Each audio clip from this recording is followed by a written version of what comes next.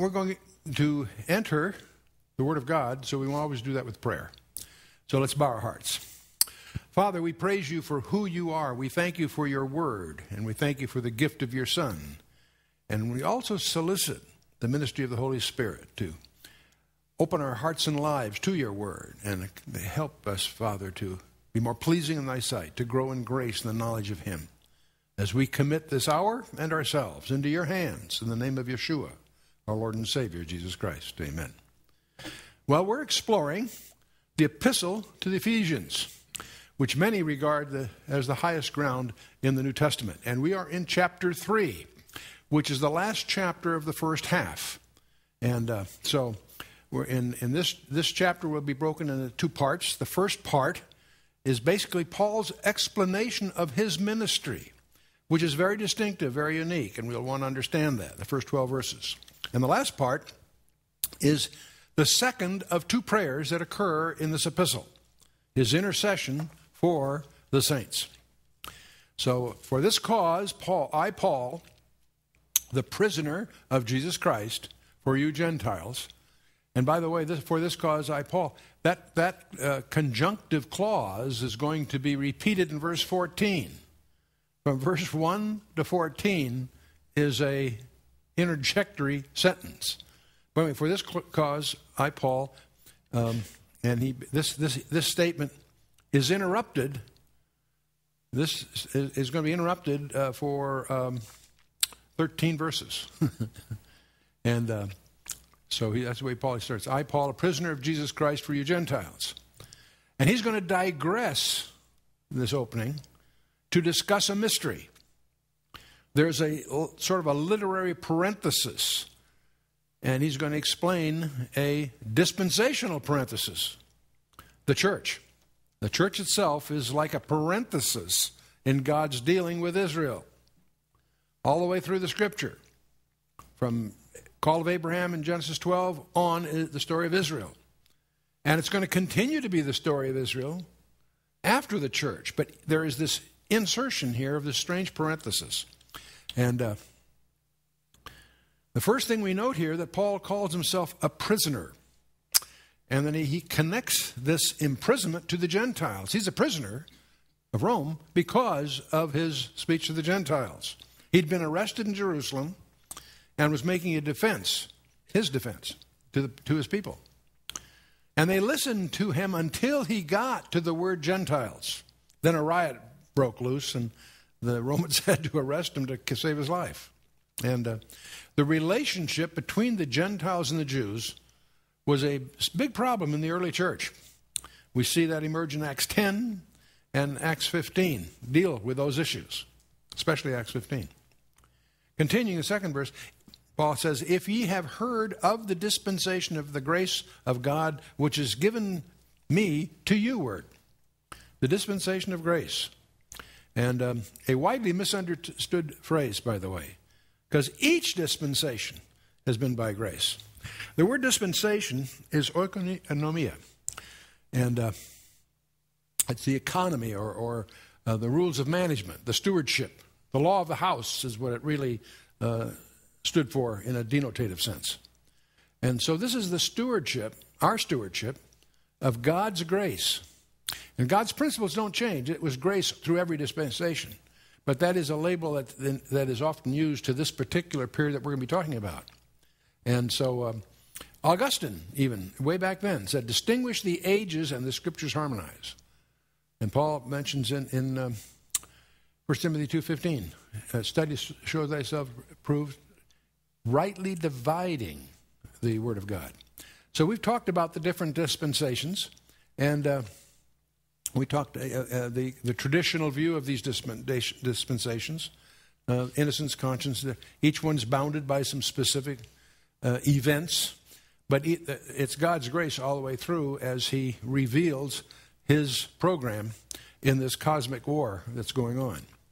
And of course, the church has a terminus, and that's the kingdom will be set up, and so forth. This is the traditional view of these dispensations. It has been suggested that a slight modification of the traditional view is perhaps reasonable because the tribulation is really, again, a conclusion, if you will, of God's dealing there with Israel in that sense. So that's another view that has some merit to commend it. But in any case, those are the dispensations. And the classic dispensation, each one involves grace as the basis of salvation. Abel and Abraham brought little lambs to sacrifice to the Lord. That's why Abel was following the instructions. But I assume we don't do that anymore. We don't take lambs to our fellowships for sacrifice, do we? So there's something that has changed. Because the Lamb of God, to take away the sin of the world, was the very identity that John the Baptist introduced Christ. It's a Passover a label that he gave Christ. All the offerings simply pointed to that consummate act on the cross. I think, obviously, this is very basic stuff. It's grace as to the one chosen. And it was Paul's undeserved favor to be selected for such a high privilege. It's also grace as to the contents of the message, God's free and unmerited kindness. Those of us that benefit from grace did nothing to merit it. It's God's grace. And it's, of course, grace to the recipients, as to the recipients. And the Gentiles are the ones in focus here, who are quite unworthy people. And the Ephesian church was primarily Gentile, obviously. And so that's going to emerge here. So Paul continues, how that by revelation he made known unto me the mystery. So we're all talking about a very specific mystery. There's actually 12 mysteries, but this is a very specific one we're going to be focusing on in this whole epistle. And he puts a little parenthesis here. As I wrote afore in a few words, whereby when ye read, ye may understand my knowledge in the mystery of Christ. Word mystery, mysterion. That term in the Greek, as I think you all know, is a little different than we use the word mystery in English. The word mysterion in the Greek term represents a sacred divine secret that's been unknown up till now, but is here being revealed. And it's humanly unknowable, but here it is, divinely revealed. That's the real point of this. There are previous allusions to this in this epistle. We ran into it in chapter 1 and chapter 2 several times. The kingdom of heaven is always 12. Kingdom of God is 7 churches and so forth. The kingdom of heaven is the kingdom on the earth. There are 12 tribes. There are 12 apostles that are destined to rule over those 12 tribes. There are 12 kingdom parables. There are 12 kingdom mysteries. And there are 12,000 sealed from each of the 12 tribes. When we get to the New Jerusalem in Revelation, there are 12 gates and 12 foundation stones, and it's 12,000 furlongs cubed. The 12 kingdom parables are so 7 of these you recognize from Matthew 13. And then you have a few others that are, literally 5 others that are added in later on in Matthew. But there are 12 kingdom parables. The kingdom of heaven is like whatever. And and 3 of them have this strange illusion of the darkness outside. I won't get into that in this discussion. But there are 12 kingdom mysteries. Mystery of the kingdom of God. It was kept secret. Mystery of the kingdom of heaven, which is a distinctive mystery. And mystery of the manifestation in the flesh. Mystery of the salvation by faith. The mystery of ultimate unity. Mystery of Gentiles in the same body. And we just go right through each one of these. Mystery of the harpazo. And there it turns out, when you go through the scripture, you'll discover there are 12 of these. Mystery of the 7 churches. Mystery of Israel's blindness. And Mystery Babylon. Some of these are very evil mysteries. And the counterfeit kingdom, if you will. And so, okay. These mysteries are all finished in Revelation 10, verse 7, interestingly enough. But the whole subject we're exploring in the epistle to the Ephesians is that field of theology called ecclesiology, the study of the church. It is a distinctive issue before God, the church. And Paul's theme is Christ and the church. The eternal plan of God to gather all things in Christ Jesus is what's involved. You'll also discover that Paul divides people into 3 categories: Jews, Gentiles, and the church. Even a Jew, when he becomes a believer, a member of the church, he doesn't lose his Jewishness, but he is then in a distinctive calling that is very special. The letter of Ephesians begins in eternity past, and it's going to carry us all the way into eternity future. It's the high ground of the New Testament in the minds of many authors, scholars, commentaries. In every sense, Ephesians is Paul's greatest word on the church, teaching us what the church is in the mind of God and what it ought to be in practice before the eyes of men. So it gives us the theory, and it's also going to give us practice. The first 3 chapters of the epistle are doctrine, the concepts, the ideas. The last 3 chapters of the epistle of Ephesians are the practical how-to that derive from all of that. So in the Old Testament, just to summarize the Old Testament for a minute, God revealed through prophecy his program for the people of Israel, from the call of Abraham. He actually even alluded to in the Garden of Eden, telling Eve that of the Redeemer that would come through man. But in chapter 12 of Genesis, he specifically calls Abraham, and that he would establish them in their kingdom. That's a Jewish kingdom, when they receive their Messiah. And then through Israel, he would convert the Gentiles. That's the perspective that was laid down in the Old Testament. And God offered them that kingdom. This is something we often miss studying our New Testament. They were offered that kingdom through the ministry of John the Baptist. And what did they do for John the Baptist? They let him get killed. It was offered a second time through Christ's ministry. And the Jews asked him to be slain. And then it was offered through the apostles and Stephen, who the Jews themselves actually did kill. So 3 times, maybe more, but at least 3 specific times, they were offered the kingdom, and the response was to murder the messenger. And so 3 offers were made to them, but the nation rejected each of them. They rejected the Father who had sent John. They rejected the Son, of course, and they rejected the Spirit who was energizing the witnessing prophets, apostles. And with the death of Stephen, the offers of the kingdom ceased temporarily. The message went out to the Samaritans and to the Gentiles in Acts 8 and Acts 10. And that's what makes them so profoundly significant.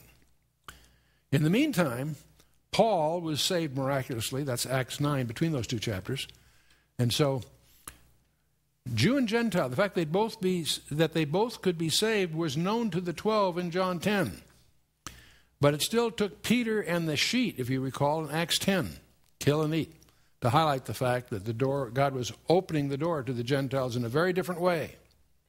And Paul was a prisoner for this very reason, because he mentioned that mystery in Romans 16, 1 Corinthians, elsewhere.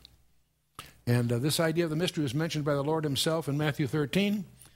But it was even hidden from the angels, we'll discover. We're going to talk more about that as we go forward here in this epistle. Now the question is, how does what is being talked about here differ from what had been revealed in the Old Testament? You can read in Isaiah and elsewhere that Gentiles were destined to be blessed. Gentiles were destined to be saved. What is this mystery then? There's no mystery to that. That's in the Old Testament. No, there's a distinction here that is the critical thing for us not to miss. See, Israel is restored to a covenant relationship. The Gentiles are brought to a place of a special blessing through them. That was the past, that we were blessed through them.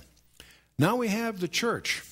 God calling out a people for the heavens to be the body and bride of his Son throughout the ages to come, and through whom he is going to administer the affairs of the redeemed universe. Israel gets the land.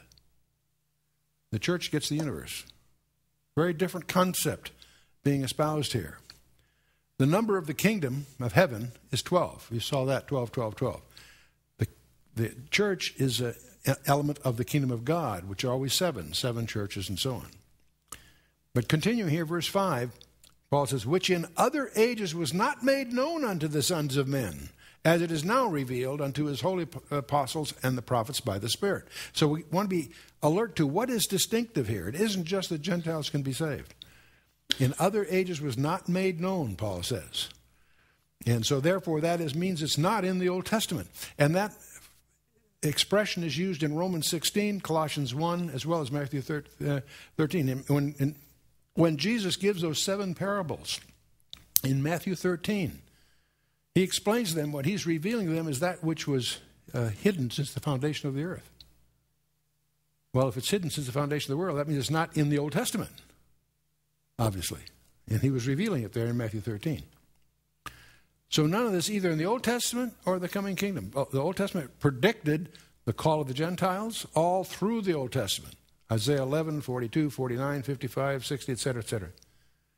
But see, it didn't present them there as fellow members of the body. That's something that the Jews were the chosen people. No, there's another thing coming that's even a higher thing in a sense. That the Gentiles should be fellow heirs. That's the key word, fellow heirs. And of the same body and partakers of his promise in Christ by the gospel. Paul had already mentioned this in concept. But now he's explaining the impact of what he calls the sacred secret. And Paul's discussion is the most complete definition we have. Because he already mentioned this in chapter 1, chapter 2, as you recall. That we're fellow members of one body. There's no distance or disadvantage to the Gentile anymore. Fellow partakers of the promise of the Holy Spirit. That is the staggering insight that Paul is trying to get across to us, how distinctive, how unique that is. Never before revealed. In verse 6, he states that the mystery clearly that believing Gentiles and Jews are one body in Christ. A staggering truth. Staggering in its implication to the Gentiles. Hard to swallow by the Jews. Even to this day. Even to this day, you can join messianic fellowships where they love the Lord Jesus Christ, and they're New Testament believers in many respects, except you'll discover they're very uncomfortable with Paul. They have their own little way of not really buying what Paul says. What you might do is that most of them will accept Peter, and 2 Peter authenticates Paul's writings as Scripture. People miss that. So we don't have to apologize for our friend Paul.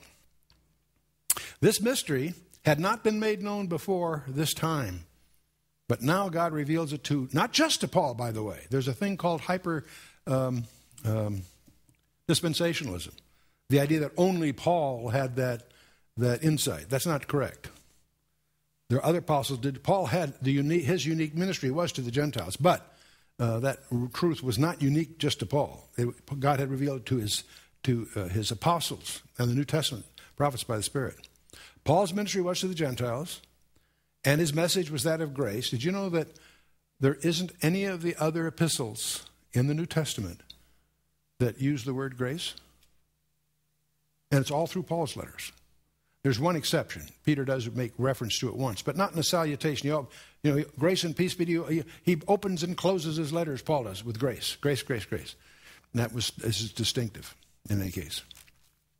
But Paul's special task was to share the truth of the one body. And that's what we call the mystery of the church.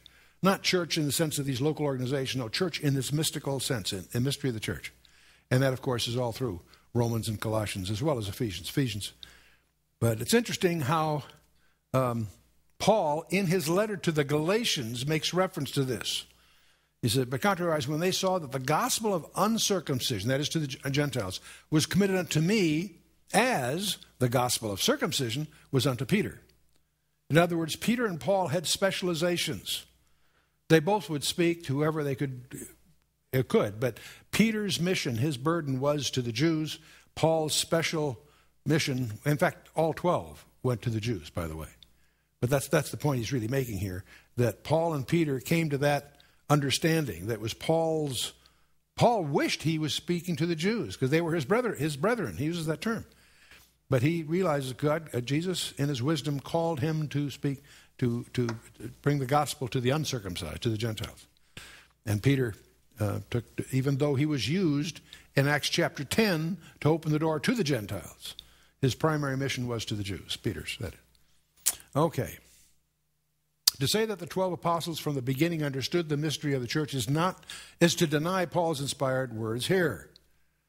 Even Peter had to have a vision from heaven in Acts 10 before he would go to the Gentiles. And the truth of the one body was given to Paul, and its significance dawned gradually. It gradually dawned on the rest of the early church. It wasn't unique to Paul, but he was the vehicle by which that aspect was emphasized. So we have the kingdom. Israel blessed as head of the nations. Gentiles blessed through Israel. That was the traditional view.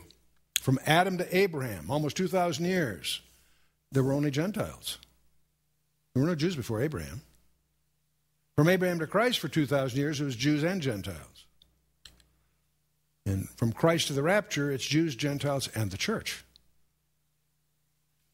Little distinctive. These are distinctive, and that's why we call them dispensations. Their focus, their style. They're all grace, but God's specific focuses vary there. And in 1 Corinthians 10:32 is one of those places where Paul speaks of three groups, Jews, Gentiles, and the church. If you're a Gentile or a Jew and you accept Christ, you become a member of the church, you are then a member of the church. And you have that distinctive benefit. After the rapture, once again, they're going to be Jews and Gentiles. And once again, it's going to be a different kind of a dispensation. That's one of the interesting things that partitions the book of Revelation. Because after chapter 3, verse 2 and 3 are about the seven churches, but after chapter 3, there is no mention of the churches from that point on. In fact, it gets very, very Jewish. We have in the seventh seal, the 12,000 from each tribe and all that business. So calling. Israel gets temporal blessings in earthly places, and God's chosen there were earthly people, Amos 9 and elsewhere. And God has not negated his promises to Israel, but they're earthly promises. The church, spiritual blessings in the heavenlies. That's the focus.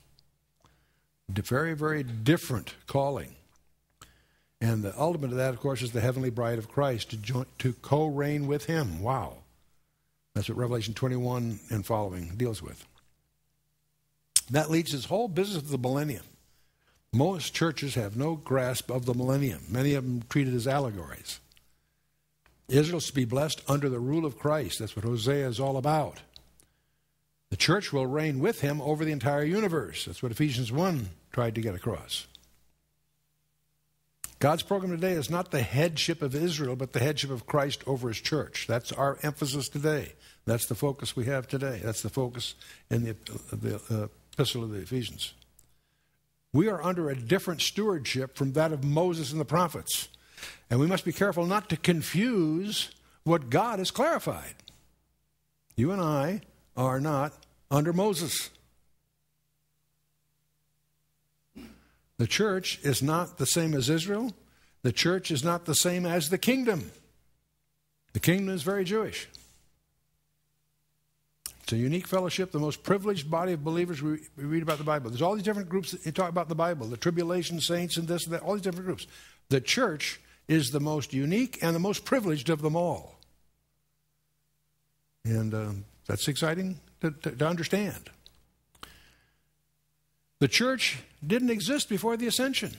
Christ had to ascend to allow the Holy Spirit the freedom and to come in and deal with us in Acts chapter 2. The church was formed by the baptism of the Spirit. That's what it actually means in 1 Corinthians 12. The church will be completed at a date certain. There's a point at which you don't add to the church anymore. The harpazo, the rapture, completes this strange entity called the body of Christ. The Lord reveals all of this in Matthew 13 in those 7 parables. Reveals a great deal about it, actually. Because he has 7 letters, the Lord. He has 7 parables in Matthew 13, and the Lord himself has 7 letters to those churches in Revelation 2 and 3. And it's a rather provocative exercise to realize that Paul wrote 7 churches. And to see the parallelism that occurs between those 7 churches and the 7 letters to 7 churches by Jesus Christ in Revelation 2 and 3. I'll leave that to you as an exercise. That leads to another topic, and it's got this strange label called covenant theology. Most pastors and most denominational churches that have their heritage from the Reformation, embrace a theological perspective called covenant theology. And what makes this confusing to me. It's just the opposite of what you would think it would be called, because they do not recognize that the Abrahamic covenant and the Davidic covenant were unconditional commitments. And so it's the recognition that God made unconditional promises to David. And the millennium is the fulfillment of those promises. And so groups that ignore this clear-cut statement of Paul that the church is not a revelation of the Old Testament, they treat the church as a continuation, or some people say a replacement of Israel. The church replaces Israel in God's program. No, that's blasphemy. But the people who deny that covenant relationship are called covenant theologians. It's confusing. The label is just the opposite of what you think it would be. And this view started with Augustine. Augustine lived in a day that people were very enamored with Origen's hermeneutics. Origen espoused a view that the Bible is all allegorical. Everything there is just symbolic. And allegories are a license to invent.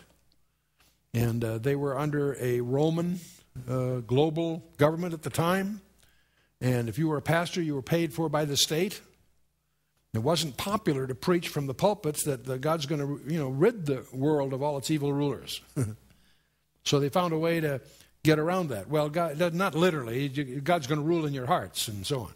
So that developed under Augustine, a theology that skirted this whole idea of the millennium, among other things. We would call that amillennial. In fact, they would be called in the literature amillennialists. They don't really believe in a literal millennium. Well, that's because they don't recognize, in part, that's not the only thing, but they don't recognize that God's promises to David were unconditional and reconfirmed in the New Testament.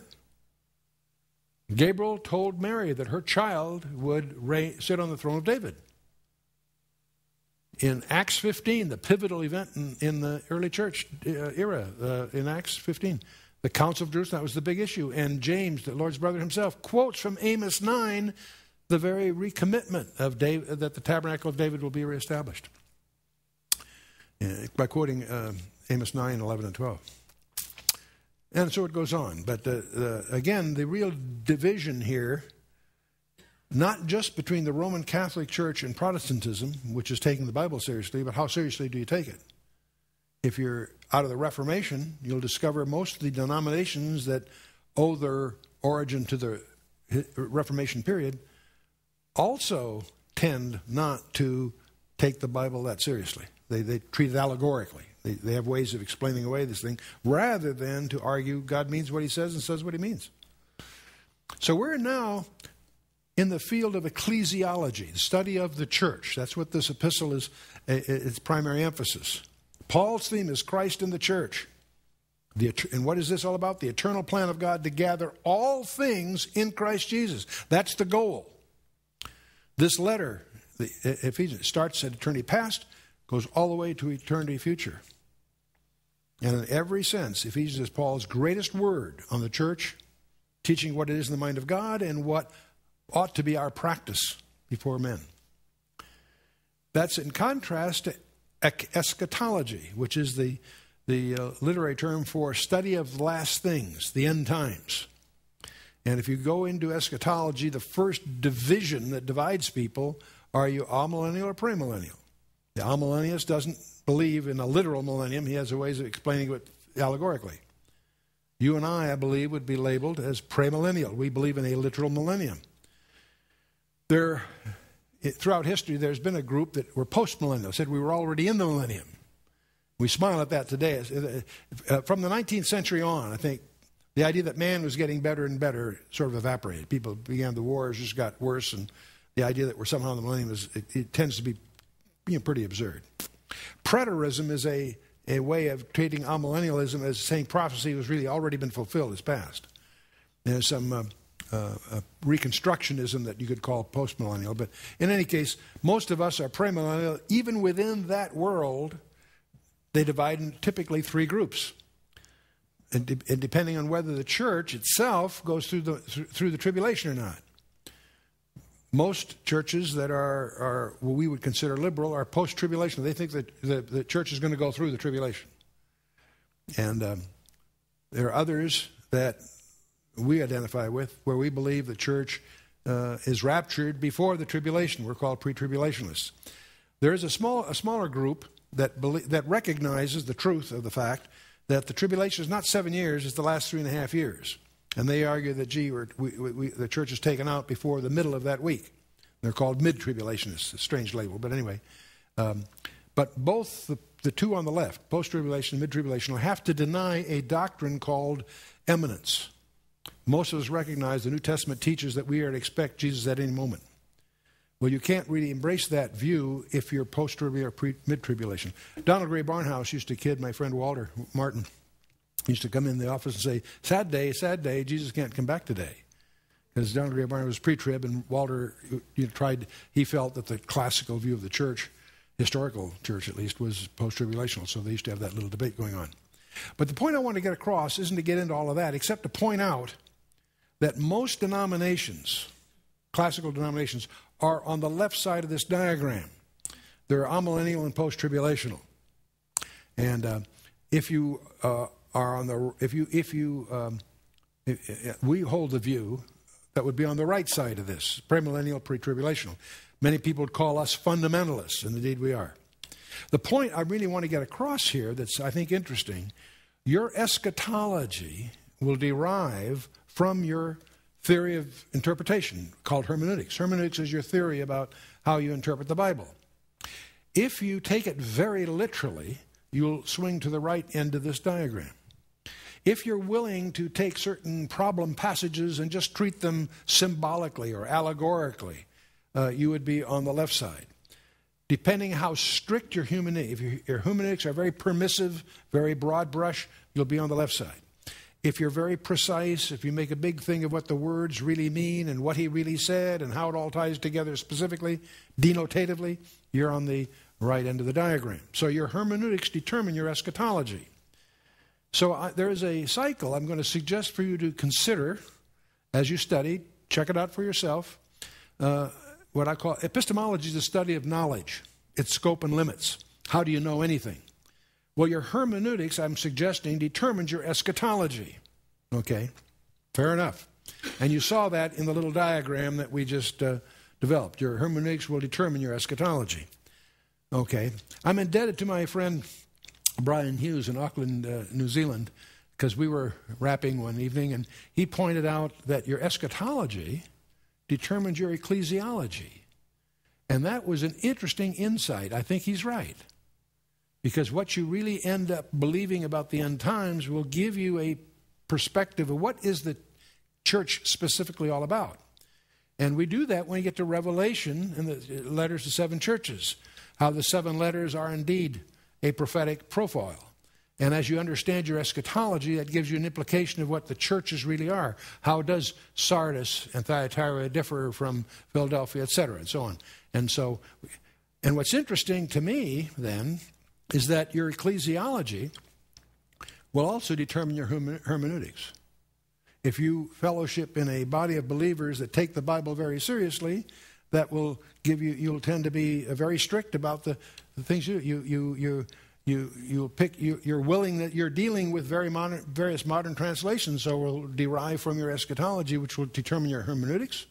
Your hermeneutics will determine your eschatology, and your eschatology will impact your ecclesiology. So I think that's kind of provocative. In any case, all 3 of these are all about Christ. Let's not lose sight of that in any case. But as you study, you might consider those broad implications. Your hermeneutics will determine your eschatology will impact your ecclesiology, which in turn will color your approach to the text itself. Okay, so let's take a look at another example of this. We were talking about ecclesiology. That's what this epistle is all about. I don't want you to have any confusion about the 24 elders. In Revelation chapter 4, after 2 and 3, the church is out of there. Get to chapter 4 of Revelation. Round about the throne were 24 seats or thrones. And upon these seats I saw 24 elders sitting, clothed with white raiment, and they had on their heads crowns of gold. These 24 elders are very prominent from this point on in the book of Revelation. And your understanding of what's going on is going to depend on your understanding who do they represent? What are these? Okay? The word there, seats, is actually thronos. Those are seats assigned to kings or judges, if you will. And they have on their heads crowns of gold. Now, where do we get 24? The only place 24 shows up in the Bible from Genesis to Revelation is in 1 Chronicles 24. David divides the priesthood, the Levites, and more specifically the sons of Aaron, into 24 courses, 24 sections, 24 subgroups, 24 courses. And it's interesting that there were non-Levitical priesthood orders in the Bible. Jethro was a priest of Midian. We don't know a lot about that. Jacob gave tithes in Genesis 28. That's long before Levi. So there was priesthood prior. And of course, the ultimate priesthood that's talked about in the Bible is the Melchizedekian priesthood, which shows up in Genesis 14 initially, but is then elaborated, and that is quoted in Psalm 110, verse 4, and Jesus himself continues to quote several times from Psalm 110. And Hebrews chapter 5, 6, and 7. 3 chapters of the book of Hebrews develop the implications that Jesus Christ is a priest after the order of Melchizedek. Big deal. I won't beat that to death here, but just be aware of that. But who are these 24 elders? They apparently represent some kind of completed group. That's what they did in 1 Chronicles 24. The 24 courses represented the whole priesthood. Let me tell you what they cannot be. Most people think they're tribulation believers. Well, Revelation 7 puts that to bed. Revelation 7. John says, one of the elders answered, saying unto me, what are these which are arrayed in white robes? There's a group they're looking at there. Whence came they? And I said unto them, Sir, thou knowest. He said, these are they which came out of the great tribulation, have washed their robes, and made them white in the blood of the Lamb. So those are the tribulation saints. But it's an elder explaining to him who they are. So the 24 elders are not tribulation saints. Or he wouldn't have answered that way, you follow me? So that one of the elders answered. So it can't be tribulation believers. Some people think, well, they must represent angels. That's some kind of angelic thing. Well, again, Revelation 7 deals with that. In verse 11 of chapter 7, it says, all the angels stood round about the throne and about the elders and the 4 beasts that fell before the 4 cherubim were there, the 24 elders, and then the angels. In other words, they're distinctive from the 4 cherubim and they're distinctive from the elders. So all the angels. So they can't be the 24. Some people feel like they represent the nation Israel, and that's clearly not true when you study Revelation 7 and 12. What are the distinguishing characteristics of these 24 elders? They're sitting on thrones. They're in white raiment. They have crowns of gold. And they identify who they are by singing the song of the redeemed. And they're called elders and kings and priests. There's only 3 people that are kings and priests. Melchizedek was a king and a priest. Jesus Christ is a king and a priest. And so is the believers in the church, are kings and priests. So, now it's interesting to go one step further. I think give you another discovery that I think is kind of provocative. There are all through the Scripture places where within a verse or two there's an implied gap that we discover. If we know the picture and we see this verse, we know there's a gap between the two. Between Genesis, first 2 verses, Genesis is perhaps the most famous one. In Psalm 22, between verse 21 and 22, there's a gap. Psalm 118, the middle, verse 22. Isaiah 9:6, after the first clause. And the government shall be upon his shoulder, and so forth. Isaiah 53 in the middle, verse 10. You go through each one. In Isaiah 61, right in the middle of the second verse, Jesus in Luke 4 is reading from that passage, stops at a comma, says, this day is this fulfilled in your ears, and closes the book and says, this day is it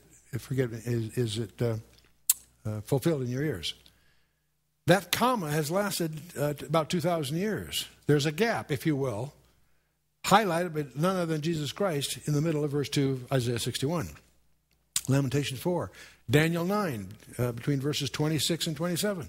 Verse 26 is a gap, an interval between 25 and 27, in effect. when you study, well, we can go through each one of these if we wanted to.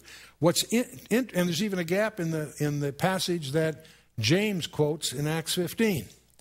But we can go, and if we make an inventory of all of these, and I won't take you through each one here. Luke 4 is where Jesus is quoting, but he's quoting from the number 6 here. What's fascinating is how many of these are there? There's 24. And in my peculiar perceptions, I think that's deliberate design. And it doesn't surprise me at all that there are 24 dispensational gaps in the biblical text itself. And it takes a great deal of diligence and commitment to put that in perspective, I believe. Well, I invite you to do so. Let's move on. Back picking up Ephesians verse 7, chapter 3. Paul says, whereof, all that mystery and stuff, whereof I was made a minister according to the gift of the grace of God given unto me by the effectual working of his power. Paul says, I was made a minister. See, Paul's own ministry was to the church. And the word minister, by the here, is diakonos, which is the word from which we get the word deacon, which simply means servant. Okay? So Paul's explaining in these 7, 8, 9 his own ministry here. Effectual working of his power. The word here is energia, energy, take it. And power is the word from which we get the word dynamite. Dunamis. And he's already mentioned the resurrection power of Christ back in chapter 1. He's going to mention it again in this chapter before we're finished. The resurrection power of Christ. And why is that so important? Because it's available to you and me. The power that raised Jesus Christ from the dead is the power that's available for you and I daily in our daily lives. He continues, unto me, who am less than the least of all saints, is this grace given that I should preach among the Gentiles the unsearchable riches of Christ. Less than the least of the saints. That's a comparative of a superlative. There's no feigned humility here by Paul. Calls himself in 1 Timothy the chief of sinners. And, of course, brings to memory all the persecutions that describe in Acts and that he alludes to in Galatians and Philippians and so on. Understanding the deep truths of God's Word does not give man a big head. It gives him a broken and contrite heart. Less than the least of all saints, he calls himself. A special commission to the Gentiles. In fact, he adopts the name Paul, which in Latin means Paulus, or little. Unsearchable riches. Actually, literally, it's the untraceable riches. You cannot detect the mystery of the one body we're talking about, of Christ, in the Old Testament scriptures. It's a mystery that was hidden in Christ himself. And to make all men see what is the fellowship of the mystery, which from the beginning of the world hath been hidden God, and who created all things by Jesus Christ. The word fellowship here, and the word fellowship here is koinonia, and very close kin to the word dispensation itself, oikonomia, in verse 2.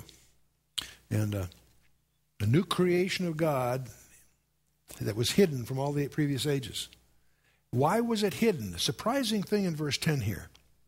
To the intent that now unto the principalities and powers in heavenlies might be known by the church the manifold wisdom of God. Let's stop and think about that. It's a pretty big sentence here. To the intent that now unto whom? Unto the principalities and powers in the heavenlies. This whole drama that we're part of, has the intent of teaching the angels. They learn the manifold wisdom of God by watching what God is doing with and through us. Boy, that's strange. It's almost like we're on a stage and they're the audience watching. One of God's present purposes to reveal his manifold wisdom to the angelic hosts of the heaven. And that's in 1 Peter 1, verse 10, 11, 12. Talk about that the angels desired to look into. The angels rejoice at the repentance of one lost sinner, we know from Luke 15. They watch the activities of the local churches, we learn in 1 Corinthians 11. You and I, we're a spectacle to them. They learn about God and his grace and his love and his power and all those things by watching us as a spectacle. They're watching all the time. They're watching when we don't think anyone's looking. The manifold wisdom of God. The word there is a word really means like the intricate beauty of of an embroidered pattern, if you will. Yet all of this is foolishness to the unsaved. The wisdom of God is foolishness to them that perish. The precise line of thought that Paul's trying to get across is, God from eternity had a purpose to put the Jew and the Gentile on precisely the same footing, but he concealed it for many ages until he revealed it in the apostolic age, where he appointed Paul, his minister, to be the announcer of this. That's the flavor of this whole thing. According to the eternal purpose which he purposed in Christ our Lord. His eternal purpose. The church is not some kind of divine afterthought because, they rejected the kingdom. No, it's part of God's eternal purpose.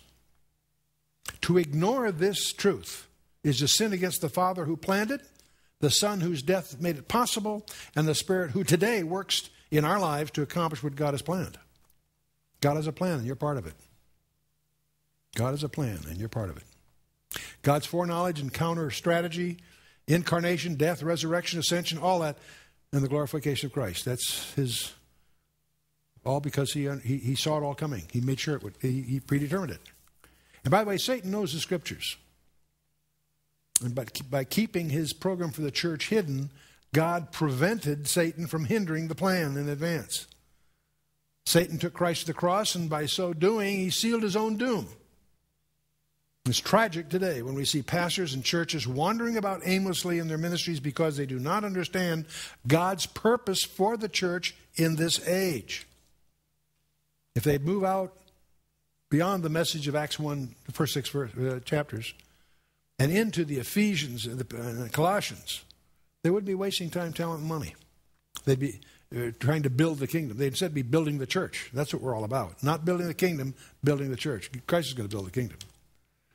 How he has sent from heaven's best for earth's worst, how he has redeemed his enemies at enormous cost, and how he's conquered them by love and prepared them as a bride for his son. And they see that through the work of the Lord Jesus Christ on the cross, more glory has come to God and more blessing has come to believing Jews and Gentiles than if sin had never been allowed to enter. Wow, that's a big one. God has been vindicated. Christ has been exalted. Satan has been defeated. The church has been throned in Christ to share his glory. That's the gist of this whole thing. So Paul continues, in whom we have boldness and access with confidence by the faith of him. Consequence. What's the consequences? We have access to the throne of God. We can go to it boldly without fear of being scolded. Wherefore I desire that ye faint not at my tribulations for you, which is your glory. He's very concerned that as you hear about the troubles Paul has, that you don't lose heart. That ye faint not at my tribulations for you, which is your glory. It's a very delicate and touching request. That they shouldn't be too much distressed by what he was suffering for them. This is very similar to Epaphroditus in Philippians, where he was so upset that they found out how he was distressed because he knew they loved him so much they'd be unnecessarily distressed. Interesting. For this cause I now bow my knees unto the Father of our Lord Jesus Christ. For what cause? For this cause. This is what he started in verse 1. We've gone through 14 verses in this excursion about the ministry. It says, for this cause I bow my knees unto the Father, Lord Jesus Christ. This is the second prayer in this epistle. Okay, the first one was a prayer for an enlightenment. That was in chapter 1, verse 15 to 23. This is the second prayer for enablement. And really continues what he started. His first breath was in verse 1. What he's really saying, in effect, is I want you to get your hands on your wealth. Realize how vast it is and start to use it. He went to God in prayer that these great truths might become realities in our lives, yours and mine. That's what he's concerned for here. It's interesting, by the way, he goes to his knees. Now, I don't think you have to go on your knees to pray, but I think there's something special about doing so. And there's no special posture required, but there's something, certainly psychologically, you need to be on your knees. Abraham stood when he was praying for Sodom in Genesis 18. Solomon stood at the prayer of dedication of the temple in 1 Kings 8. David sat before the Lord in 1 Chronicles 17. So there's no one way to do these things. Jesus fell on his face at Gethsemane And when you can, when it works out, that's what I do. As we sometimes facetious say, suck carpet. Probably a little irreverent, but okay. It's the posture of the soul that's important. It's also interesting that he always addresses his prayer to the Father. That's what Jesus instructed us to do in Matthew 6, and that's what Paul invariably does, prays to the Father in Jesus' name. Notice this business of long prayers. Have you ever noticed that biblical prayers are often very brief? Like you and I go for telegrams. We just text message them, huh? Moses' great prayer for Israel was 3 verses. Elijah on Mount Carmel was 1 verse. Nehemiah's great prayer, the one that he's famous for, is 7 verses. Jesus in John 17, that's his big prayer. John 17 is word for word Jesus praying to his Father. What we call the Lord's Prayer in Matthew 6 is really should be called the disciples' prayer. He was teaching the disciples how to pray. The Lord's Prayer was John 17, but you can read the whole thing in 5 minutes. If that was his prayer, that's 5 minutes, 5-minute prayer. Heavy stuff. But Paul continues, of whom the whole family in heaven and earth is named. By the way, there's no such thing as the universal fatherhood of God. That's a pagan term. That's a globalist term. For universal fatherhood that saves all men. No. Quite the contrary. You must be born again, is what the Scripture says again and again and again.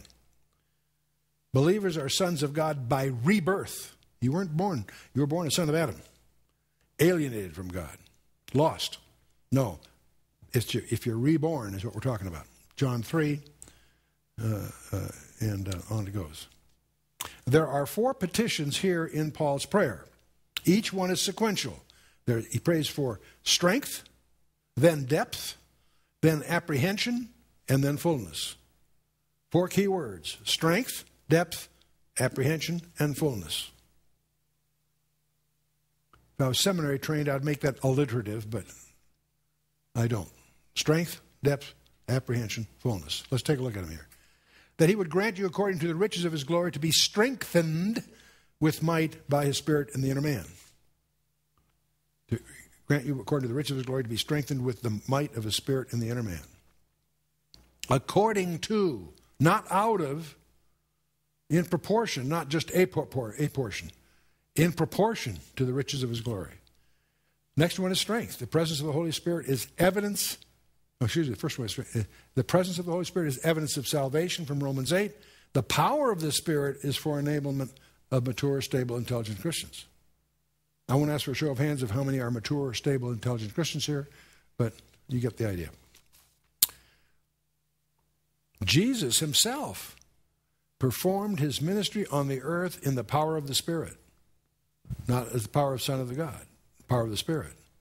That's a distinction that can be very, very important as you really undertake a study in pneumatology, the study of the Holy Spirit. That Jesus, when he's on the earth, performed his ministry in the power of the Spirit. And by the way, there are 59 references to the Spirit just in the book of Acts. That's a quarter of the total of the whole New Testament. Continue, that he would grant you according to the riches of his glory to be strengthened with might by his Spirit in the inner man. Now we get the very interesting term here, the inner man. And it's interesting that all of Paul's prison prayers, the ones in Philippians, Colossians, and the ones here in Ephesians, deal with the spiritual condition of the inner man and not with material needs of the body. He's a prisoner. You'd think he'd be concerned about material needs. No, not at all. He's focusing on just the opposite. The inner man. We're going to talk a little. What is it? The outer man is passing away every day. Have you noticed that? I have. The inner man. The inner man of the lost sinner is the inner man of the lost sinner is dead, but it becomes alive when Christ is invited in. So we call the new birth. What does it mean to have the Holy Spirit empower the inner man? What does that mean? Fancy words. That our spiritual faculties are controlled by God and we're exercising them and growing in the Word. Unfortunately, we do that imperfectly, but that's the goal. That's what we should be doing. Hebrews 5 deals with that. The inner man can see, according to Psalm 119. It can hear, according to Matthew 13:9. It can taste, according to Psalm 34:8. It can feel, according to Acts 17. But he must be exercised, 1 Timothy 4, and cleansed in Psalm 51, and washed by the word in Ephesians 5. We're going to explain that when we get to the 5th chapter. And also needs to be fed. In fact, like manna, daily. And you can't gather for somebody else. Inner man can see, hear, taste, feel, but also must be exercised, cleansed, washed by the word. This is a concept throughout the Scripture. And renewed daily. Oh boy, there's the rub. Do you renew your inner man daily? 2 Corinthians 4. That Christ may dwell in your hearts by faith, that ye, being rooted and grounded in love. Wow. There are 3 pictures here with 3 words. That Christ may dwell in your hearts by faith. Dwell means to settle down, feel at home. The Lord fell at home with Abraham at the Oaks of Mamre. He stopped by and had chow with him. The Lord wasn't comfortable in Lot's house. He sent the other 2 angels to take care of all of that. He didn't feel. Does the Lord feel comfortable in your home? Have you made your home such that he would be comfortable there? The Lord did not come to us as a temporary visitor, but as a permanent resident with unrestricted access to your life. Oh boy. Are there parts of your life that you've closeted away from him? Okay, the second of 3 words is rooted. A tree must have roots deep in the soil if it's to have nourishment and stability. Rooted. Very similar word, grounded. That's an architectural term. Sound foundations is the idea. The storm that blows reveals the strength of the roots or the soundness of foundation. Pretty similar concepts echoing each other. I want you to notice the Trinity that we've just gone through these 4 verses. The Father was in verse 14, the Holy Spirit in verse 16, the Son in verse 17. The Trinity is got his imprint throughout this entire epistle. But there's an even bigger surprise coming. I'm in love with the next verse, because for a couple of reasons. I think there's some interesting things there, and I also notice there isn't one commentary in 100 that picks up on it. So you're going to get a treat here. Verse 18 of Ephesians. Paul says, so you may be able to comprehend with all saints what is the breadth and length and depth and height. Comprehend. Should actually be translated apprehend. Lay hold of. It comes from the Latin root prehendere, which is to grasp. And you get a feeling, if you've ever played with a monkey that has a prehensile tail, you know, they can actually grab with their tail. That's where they get the term, prehensile tail. That's where the term comes. To apprehend, to lay hold of is the thought here. Be able to lay hold of with all saints. See, it's possible to understand something without making it your own. You may understand, but you don't grasp it. It's not yours. You follow me? That's what he's after here. With all saints. And see, without the other saints, our comprehension is incomplete. You comprehend with all saints if you're together in a group. That's why small groups are so important. And truths often emerge from within a small group. If you've been in a small group Bible study, you'll notice often a truth will come to light that nobody brought in the door. It shows up within the group. And that's when you see the Holy Spirit moving. It's a thrilling thing to see happen. What is that breadth? The word breadth is platos, suggesting great extent. It also can mean time. The word length, mikos, which means length. Depth, bathos, like a bathysphere, a deep diving bell kind of thing. Depth, height, the deep things of God is suggested here. And height. Height of a place, like of heaven or of rank. Okay, got breadth, length, depth, and height. I think that's rather fascinating because there are 4 dimensions there. And the great discovery of 20th century science, Einstein's theory of relativity, is that space-time is a 4-dimensional continuum. We don't live in just 3 dimensions, we live in 4. And I think that is tucked away here in Ephesians deliberately by the Holy Spirit. I'm not suggesting Paul had that physics insight, but I know the Holy Spirit did. See, time is not uniform. It's a physical property. It varies mass, acceleration, gravity. We went through that little tutorial earlier in one of our earlier sessions. We live in more than 3 dimensions. Apparently, 10 is the current scientific estimate. We've just gone beyond Euclid. If you went to school, you had Euclidean geometry, a geometry of 3 dimensions. That's called Euclidean geometry. In 1854, George Riemann's introduced the concept of metric tensors. It took 60 years before that was used practically by Einstein developing his theory of relativity. Because he, using metric tensors, realized that we live in 4-dimensional space-time, not 3. He went to his death frustrated because he couldn't reconcile light and supergravity. But in 1953, Kaluza and Klein, just doing the same thing he did, going up, adding dimensions, resolved the issues of light and supergravity. And then in 1963, 10 years later, Yang-Mills collaborated on the Yang-Mills fields, which reconcile electromagnetic and both nuclear forces. So since 1984, the current thinking in the frontiers of physics is that our physical existence is conducted by superstrings, 10-dimensional space. And so what's interesting to me is Nachmanides, a Hebrew sage of the 13th century, recognized from the text of Genesis that we live in 10 dimensions, only 4 are knowable. 6 are not knowable in his thing. Particle physicists today have concluded that we live in 10 dimensions. 4 are directly measurable, 3 spatial and time, 6 are curled in less than 10 to the minus 33 centimeters, and are only inferable by indirect means. So I think that's fascinating. We spent millions of dollars on atomic accelerators only to learn what Nachmanides concluded from studying the text of Genesis 1. But in any case, Paul wants us to live in 4 dimensions.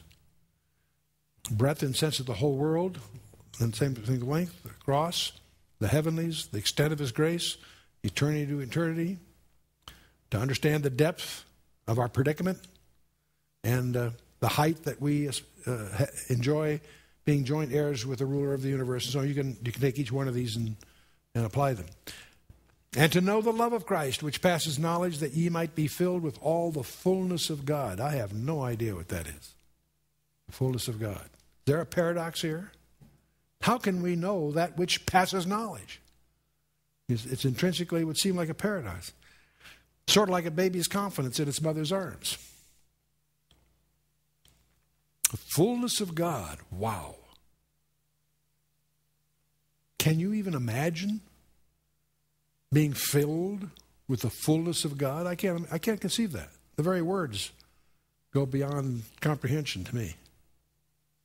The means of all this is the Holy Spirit, and the measure is God itself. It's God himself. Paul's going to have a lot more to say about the fullness later, so we'll explore that when we get to chapter 5. Now unto him who is able to do exceeding abundant of all that we ask or think, according to the power that worketh in us. Here's Paul building one of his pyramids again. He pyramids these sentences. Able to do. This translates the potential to the actual. What we ask or think. No. All that we ask or think. No. Above all that we ask or think. Well, no. Abundantly above all that we ask or think. No. Exceeding abundantly above all that we ask or think. You can get a glimpse here of how in Greek you can put more information. It often takes 5 sentences to just reflect the information in one Greek verb. And we get a flavor of that here, Now, unto him who is able to do exceeding abundantly above all that we ask or think, according to the power that worketh in us. Whew. Heavy stuff. Paul uses every word possible to convey to us the vastness of God's power as found in Jesus Christ. And again, I want you to notice the Trinitarian emphasis here. He prays to the Father concerning the indwelling Spirit made available through the Son. Father, Spirit, and Son. Trinity again. Unto him be glory in the church by Jesus Christ Jesus throughout all ages, world without end. Amen. And so we have praise, just like Psalm 148. And his question, is his power active in your life? That's Paul's concern. He says, get your hands on your spiritual wealth by opening your heart to the Holy Spirit, praying for the strength for the inner man, for a new depth of love, for spiritual apprehension, and for spiritual fullness. That should be your goal. That should be your passion. That should be your prayer. And James would remind you that you have not because ye ask not. So in our next session, we're going to start the second half of this incredible epistle. The first 3 chapters were about doctrine, heavy stuff. Took us 3 sessions just to get through the first chapter. And we didn't come near exploiting it at all. The next 3 chapters, 4, 5, and 6, are duties. What's our response to all of this? So you're going to start by studying chapter 4. We're going to shift gears and get into very practical stuff. Let's stand for a closing word of prayer.